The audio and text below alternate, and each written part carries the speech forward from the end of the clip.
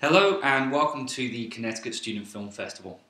This presentation is designed to give you a brief overview of the information that was communicated at the Digital Media Summit on November 2nd at Western Connecticut State University. Now this is a very special year for the Connecticut Student Film Festival because it is our 5th anniversary. The Connecticut Student Film Festival started in 2009 at the Connecticut Convention Center and was then part of the CT Student Innovation Expo. I think from memory it had about 10 high school participants and 3 categories: Outstanding PSA, Outstanding Documentary Short, and then also Outstanding Fictional Short. In 2010 we partnered with the Connecticut Film Festival and went to the Palace Theatre in Danbury. And then in 2011 and 2012 we became our own event and made our home at the Palace Theatre Waterbury, which will also host the event this year on April 26th.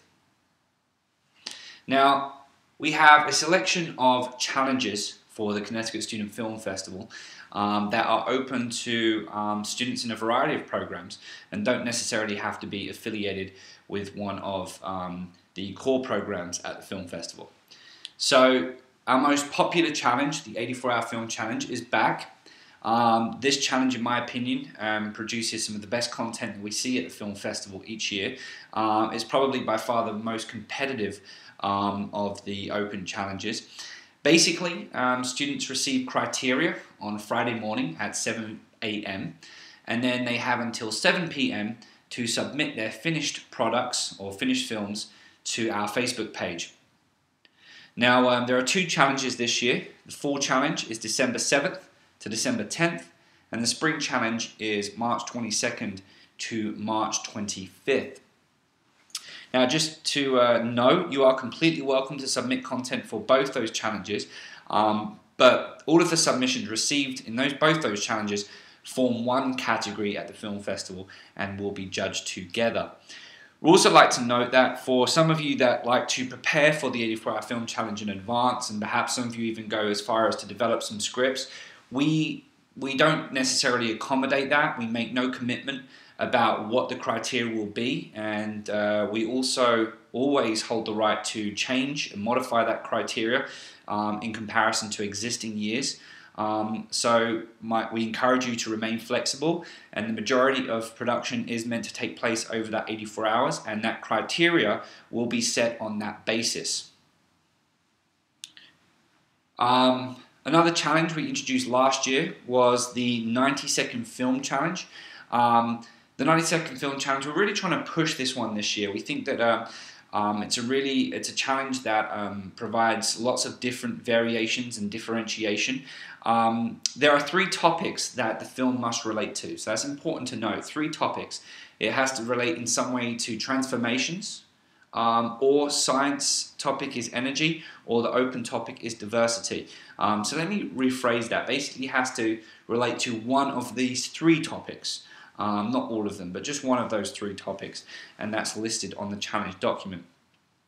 Now, the other big thing to note about this 90-second film challenge is it isn't a silent film, but no sound can be recorded during production. Okay. Now, if there's some people in the audience that are saying, well, why is that? Well, it's for 2 reasons.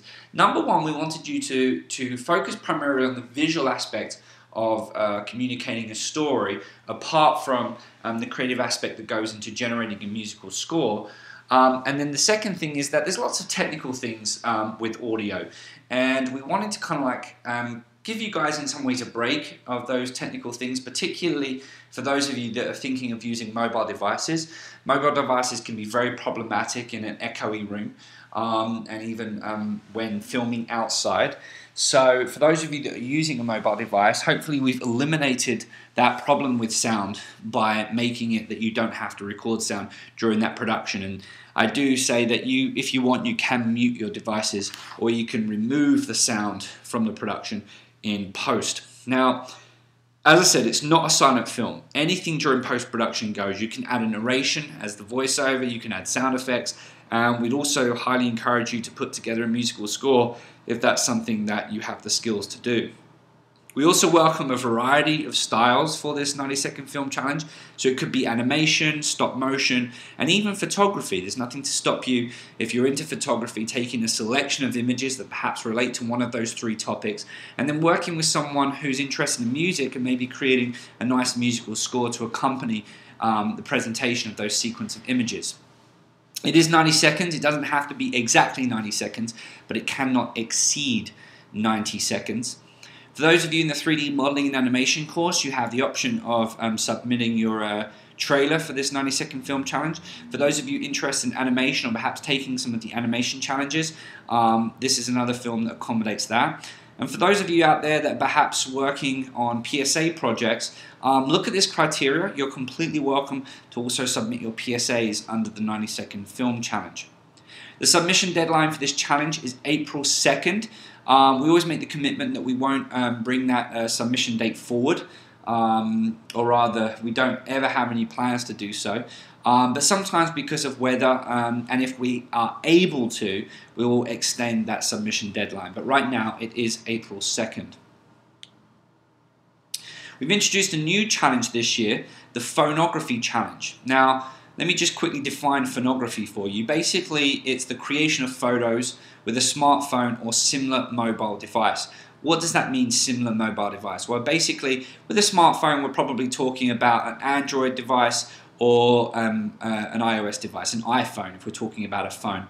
But a similar mobile device incorporates things like iPads, the new iPad mini, and then also the iPod Touch. So, or you know, a similar mobile device, but not a camera. Okay, it has to be phonography, so it has to be similar. Basically, look at the operating system: an Android or an iOS, or a Kindle, or even that's Android. So, an Android or iOS device, or a Windows device that works as well.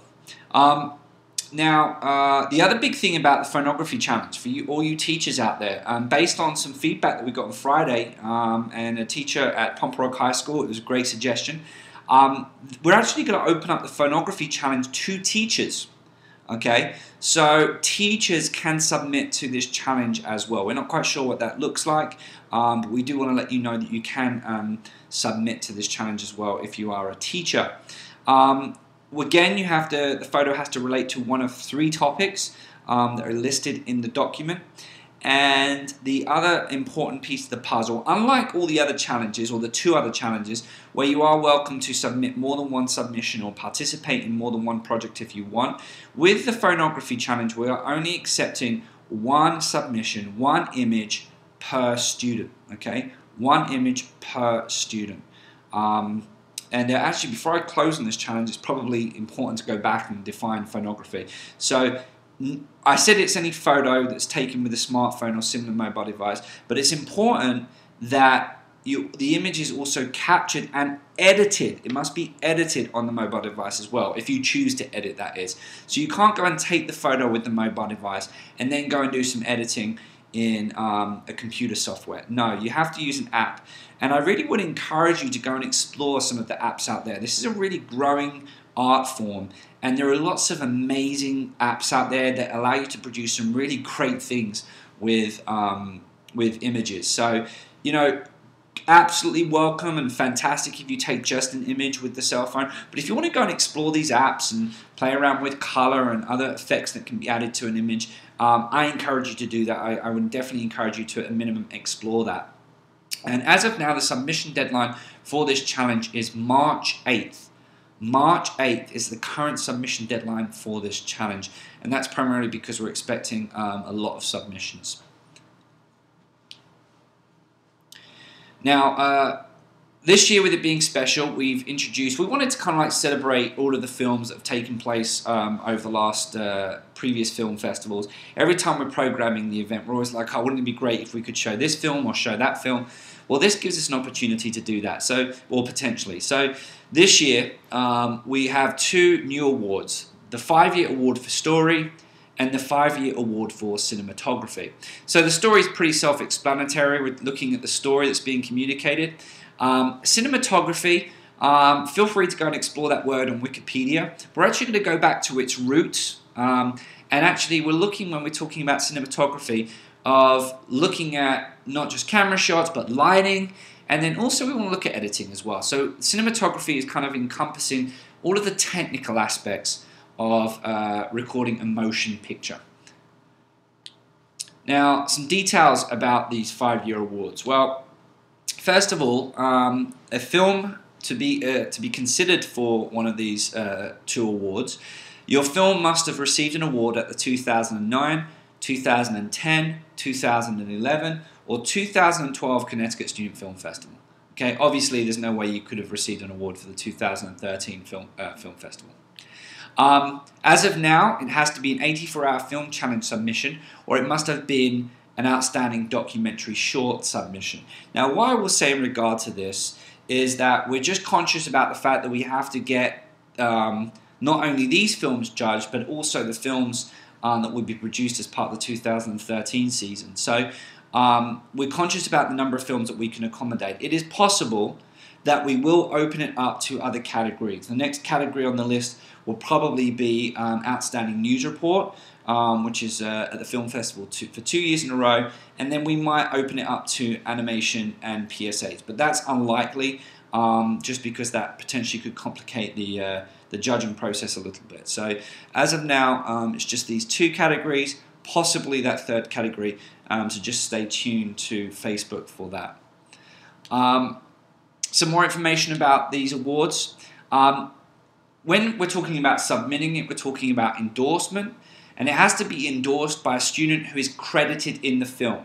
So we can't have a 9th grader at a high school who basically credits a film, or rather endorse a film that was produced 2 years ago at his school, and he's not listed in the end credits. It has to be a student who is credited in the film.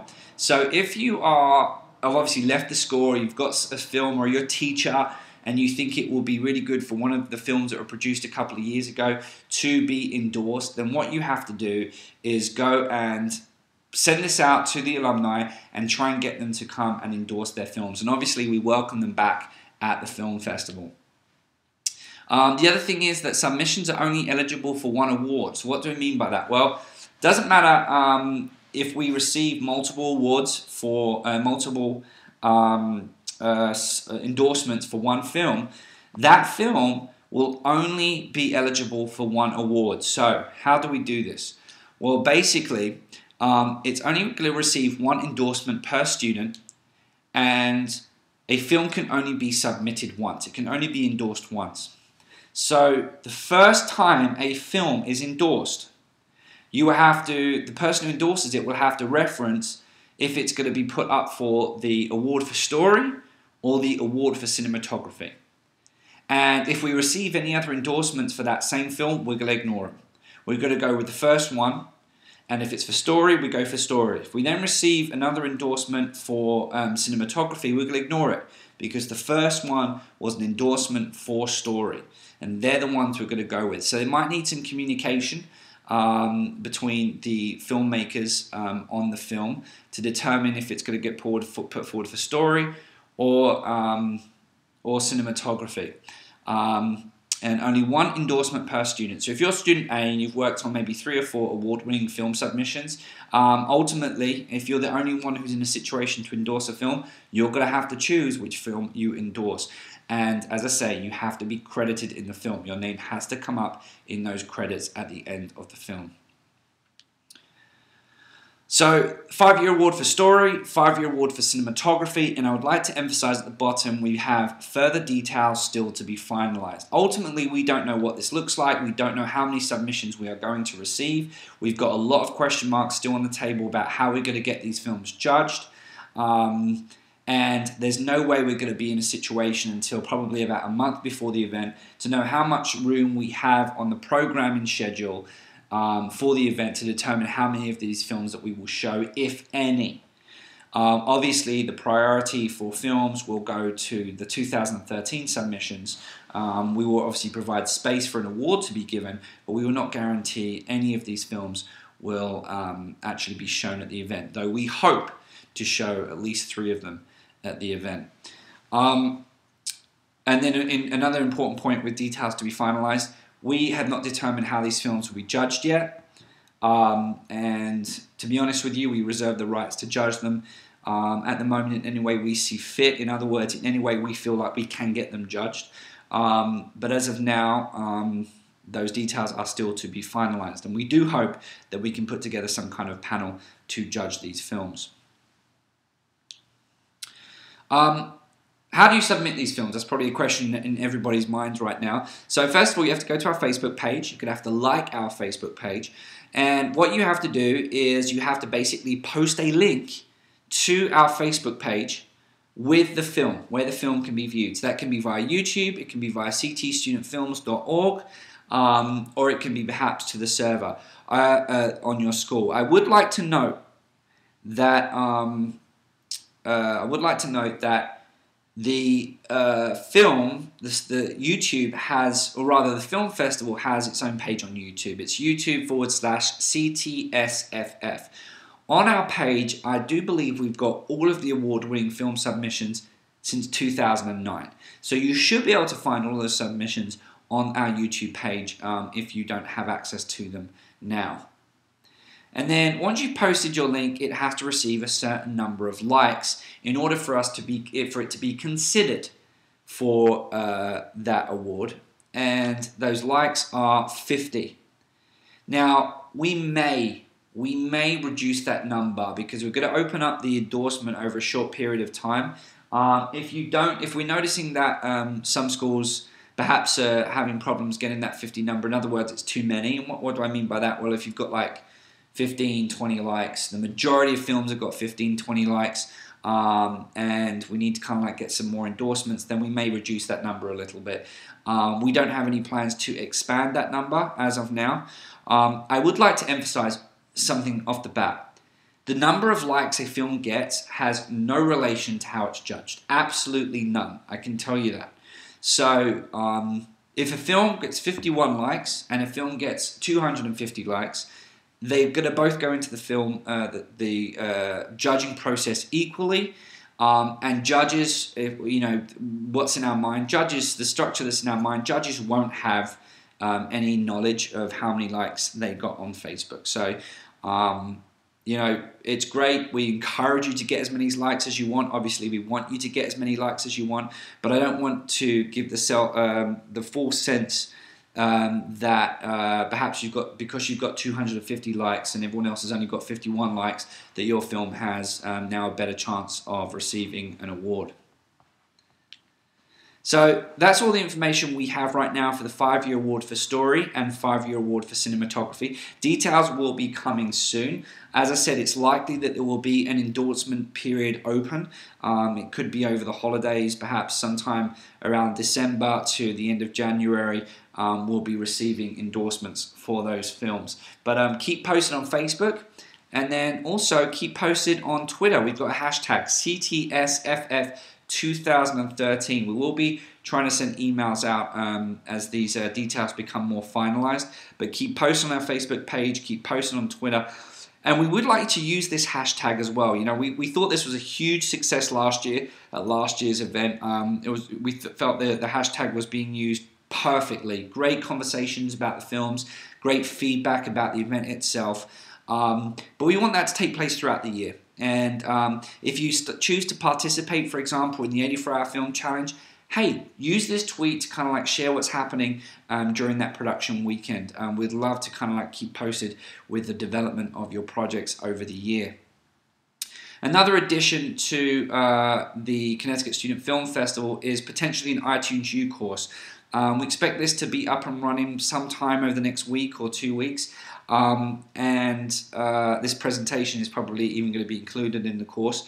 iTunes U is a free app that you can download, and for the devices that can get this app, what you would do is you would go to the link wherever it's posted. So we're probably going to post the link on our Facebook page, and also we'll send out emails with the link in.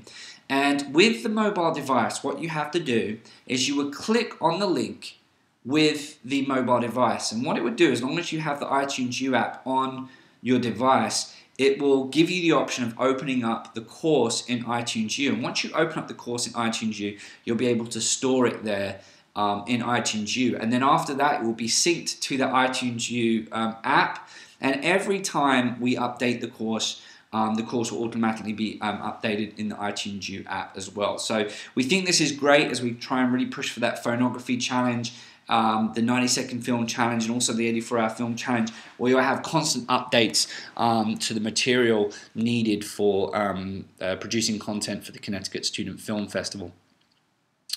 So that's it. If you have any questions about the Connecticut Student Film Festival number 5, feel free to email me. My email address is here, Worwood, WORWOOD, at educationconnection, all one word, .org. My name is Matthew Worwood.